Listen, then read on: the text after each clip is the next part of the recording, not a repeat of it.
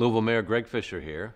As a certified welcoming city, Louisville is really proud of its rich and vibrant diversity.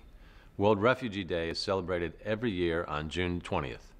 But this year, due to the COVID-19 pandemic, we'll be celebrating a week-long virtual World Refugee Day starting Monday, June 15th.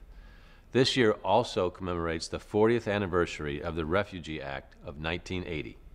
Each year on World Refugee Day, we stand in solidarity with our newcomer families as we celebrate the courage, the strength, and the joy refugees have brought to our communities. We're also humbled in remembrance of all that our new neighbors and friends lost when they were forced to leave their homes. That's why I'm happy to partner with organizations like Catholic Charities of Louisville to celebrate World Refugee Day.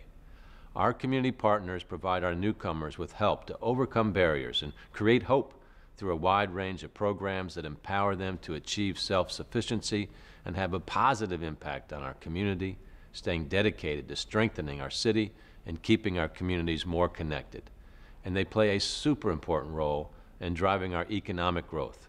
We know newcomers are 28% more likely to be entrepreneurs than natives and more likely to be active in the labor force, allowing them to contribute to the economy not only as consumers but also as taxpayers.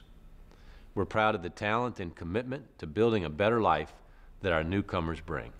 So I hope you will join me in celebrating World Refugee Day.